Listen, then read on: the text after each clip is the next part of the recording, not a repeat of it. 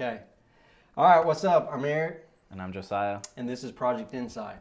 Okay, so Josiah and I were talking the other day, looking at some scripture that talks about the Holy Spirit and how, as a Christian, as a born-again believer, you are indwelt with the Holy Spirit. And your body is a temple of the Holy Spirit. And He leads you and guides you and directs you.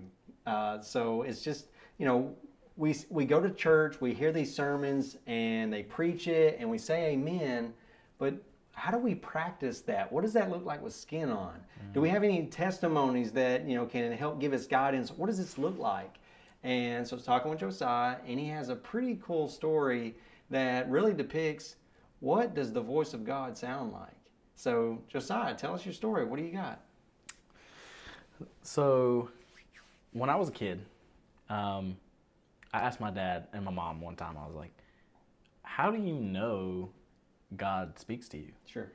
I mean, just a normal question I think a lot of people ask. I was probably, honestly, I was a little older, so I was probably like 14, 15 years old. So, like, I kind of knew, at least I'd been involved in church, and so I knew a lot of people said they had heard from God, but I didn't know what that meant.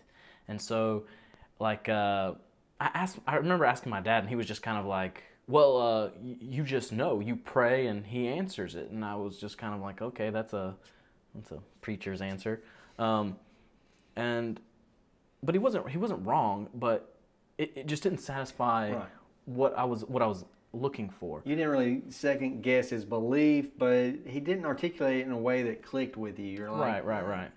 And so nobody knew this, but I was kind of going on and praying on my own, and I literally thought that God's voice was going to be audible. Like maybe in your dreams you just heard this audible voice. It's like, there's a story in the Bible about Samuel, and Samuel literally just heard God's voice, and he literally got up and ran and thought it was, another person speaking or whatever, but it was really God. And so that's what I thought. I thought literally I was going to hear a voice. Sure. And so so I was just praying that I could hear God. Yeah. And I didn't know how that was going to play out. And so fast forward, I don't even know how much further past that. I mean, it's probably weeks, maybe months, maybe even a year past that. And I prayed it a couple of times because I always just had this kind of like, I just don't get it feeling about the whole situation. And one day I'm in church, and so my dad's a pastor. I'm on the front row. And on the front row, people in my dad's church, or our church, they would wave flags during praise and worship, which I know not every church does that, but in this particular church, they would come in and they would wave flags and they would say like powerful messages, and people would just be worshiping God through banners. Okay? Sure. And this one particular individual, he was up on his flag game, okay? He brought his own flags. Like, it literally looked like a pool cue sack, with like, it was long and all this other stuff, and they were all rolled up nice, and he's like setting them out and getting them all assembled and all this other stuff, and I'm thinking, oh my goodness. I mean, we've all done it. Sure. Okay. This guy's a little much. Yeah, okay. Right. He's got strong with the flag game, right? And so he starts assembling these flags and all this other stuff, and then finally, like, church gets going, praise and worship starts, and all this other stuff. They start waving the flags, and I'm like, oh, I can't wait till this is over, right? Like, this is too much, right? Like, I just want to be back. And this guy, in the middle of the first song, he's waving this big flag, and he like lays it down in the middle of the floor, in between the front rows and the stage. And it's just taking up all the space, and people are like praising God, and they're just kind of scooting over and stuff like that. And I'm just like, you can't be bothered to pick up your flag? And he goes and gets another one. And I'm rude. Yeah, I'm just like, hello. Yeah. You left something there, and I'm just like, you know what? Not my problem. I'm out. Right? I'm just gonna sit back, and this will be over soon. Right? And so your spiritual gift is patience. Okay. No, keep going. So the second flag comes out, and he's just waving it or whatever, and it gets into the second song. He lays it down, walks over and gets him a third one. And I'm like, is anybody else seeing this? Is this not bothering anybody? He goes down, and he lays that second one down, goes to get the third one. He's waving that one around, and he himself is walking around them. And I'm just like, now I'm starting to become like, why in the world is this guy laying all these flags, taking up all this real estate? Now, like, people can't walk through here. I'm like having a crisis here on the front row, and I'm like looking around. Nobody even seems to care. I'm just like, hello? Yeah. Dude, you're taking up all this space, like, it's rude. But at the same time, I'm just like, I'm trying to stay out of it, whatever. And then he lays the third one down. He goes and gets the fourth one. Hello.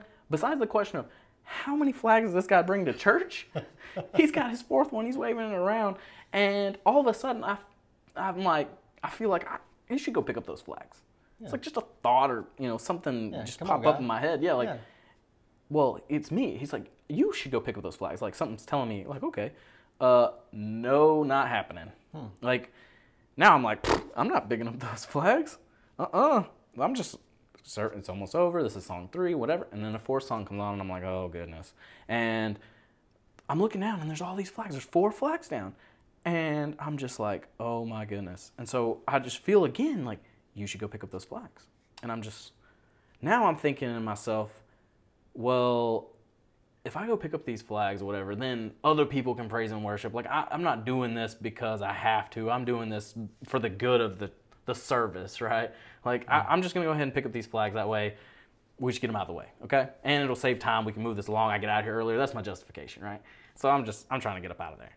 So I walk over there, and I'm rolling them up. I'm like, well, if I'm going to do it, I'm going to do it right. So I'm rolling them up, putting them together, and all this other stuff. I'm putting them up, roll the next one, put them up, bring them over. Now, what about the flag man? Is he looking at you like, hey, why are you touching my flags, boy? No, he's probably on flag 6 or 7 now. No, I think it's like really 5. And he's waving it, just praising God. And I'm just like, okay. Can't be bothered. Yeah. And so then I like go and pick them up, and I roll them up, and I actually put them in his, nice like little flag sleeve. Okay. And put them in there, and I go back and turn around. He never picks another one up, and then the praise and worship ends. And he comes back, and he puts his flag up, the 5th one. I'm like, he got one. And so he rolls it up, puts it over, and then about that time, he comes and he beelines over for me, and he looks right at me, Hello. and he says, I was praise and worshiping, and God told me somebody was going to pick up these flags. So thank you for listening to the voice of God. Oh, my word. Dude, my mind is blown. I'm like, all I had was a couple thoughts. Like, I didn't really know what was going on. I didn't even want to listen to him because I didn't want to go pick up those flags. Like, this whole time, I'm like, that was just me.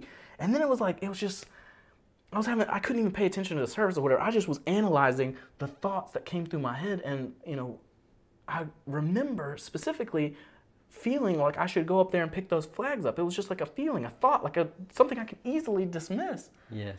But it just kept nagging me. And so I walk over there and I do it. And so it hit me in the middle of that service that God's voice is nothing more than a feeling or a thought inside of our heart and inside of our minds. That's right. So it's like a conviction. It's like a conviction that comes over you. And the deal is, I don't think God wants to talk to us. I think God does talk to us. We just don't want to listen. So I think we need to get in tune with how to hear God, how to discern when is God talking to me. I think a perspective to take is, you don't have a soul. You are a soul. You have a body. And that body is like an avatar that you are transported to and fro. And it has all these signals that comes up. It's sin. It wants to do the lust of the flesh and the pride of life and feed its ego. And you got to discern between it and the indwelling of the Holy Spirit. The Holy Spirit saying, hey, do this or don't do that. And sometimes you may not understand, you may not agree, you may think it's stupid, but we're not called to agree with God. We're called to be obedient. And just listen. So if you follow through in obedience, you can be a blessing to others, and God can bless you. Amen. So learn to listen to God. That's right. I'm Eric. And I'm Josiah. And this is Project InSite. I have one thing that can be added to future videos if you have more similar to this. Okay. Is like you say, it's a thought, like to check and see, make sure it aligns with the word. Because you might have a thought that says, "Hey, go kill that person," and like, obviously okay. that's not God. But Yeah. I get better. Practice. Yeah. Yeah. When we do like video 9,162, I'll probably be good. No, that'll come around 8,000. Okay. Yeah. Yeah. Good. Yeah, It's like at least it's like a little bit of. No, it won't be that long.